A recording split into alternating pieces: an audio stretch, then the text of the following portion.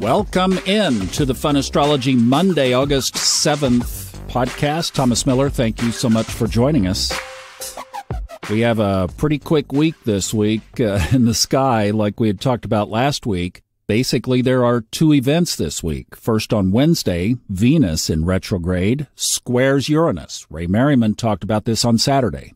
Wednesday morning, 7:08 in the morning, Eastern Time, and could have significant impacts on the financial markets. Then we begin the season of the trine. As mentioned, this week and next week, there's a lot of trines coming up. Well, on Wednesday, Mercury trines Jupiter. On Saturday, the Sun trines Chiron. Then on Sunday, the Sun conjoins Venus. I believe also this week is when Venus hits the midpoint of its retrograde path, and what a great week to camp on that very idea and supported by the universe of our own transformation. We talked about this extensively back around July 22nd when Venus turned retrograde, so I would refer you back to those episodes on either side of July 22nd, but it's taking assessment of that which is most important to us, represented by Venus. So that's coming up on Sunday. We have a whole week to get ready for it. I would suggest spending some time every day carving out some of that personal time to be able to reflect on this very topic. Take some lipstick or a Sharpie or something and write it on your bathroom mirror so that it's right there. You're thinking self-examination of what's most important all week, culminating on Sunday. Put a big circle with a dot in the middle and a heart. There you go.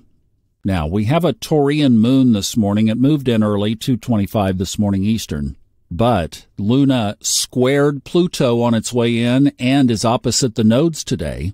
That brings in a little bit of potential tension around our transformation. So there might be, as we talk about a lot, those tension areas are the catalyst that we use to expand and grow, but they can be tense. Because it's the moon, we're only talking about being in effect for a matter of a few hours. And it really would have been stronger on Sunday. But it is today in that separating or waning or moving away from aspect, if you will. Well, that's when I said it was quiet. That's all I've got for you. Seriously. It's like there's nothing else on this chart that we haven't set up or put together last week or today. So tomorrow is a day off because there are no exact aspects. We'll come back on Wednesday and talk about that square between Venus and Uranus. You guys have a wonderful Monday and Tuesday. I'll see you back on Wednesday. Love you. Bye-bye.